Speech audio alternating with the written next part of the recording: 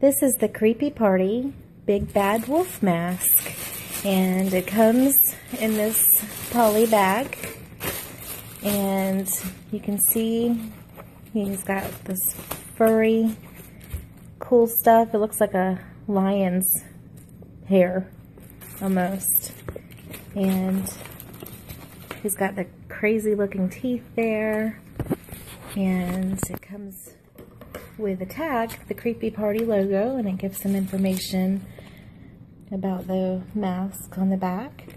We're gonna snip that CreepyParty that was right through his nose, and I'm gonna try this on our model.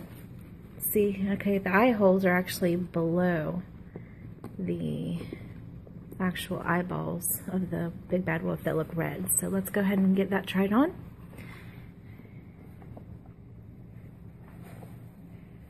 Just slips right over the head and a little bit under the chin because the mask has that long jawline there, and you can fluff up the hair.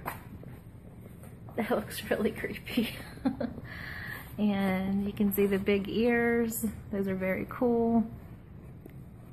Or like a rugged brown kind of look that latex is. And you can just fluff his hair all up. It's got that neat texture, that furry texture, and looks messy.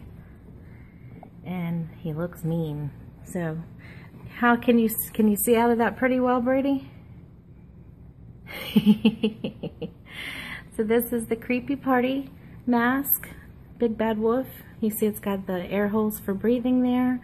This one may be a little bit of a challenge to see out of. We're gonna have to work on that, but the eyes are red looking, and this would definitely be a great costume if you've got a little Red Riding Hood to go along with you for the night.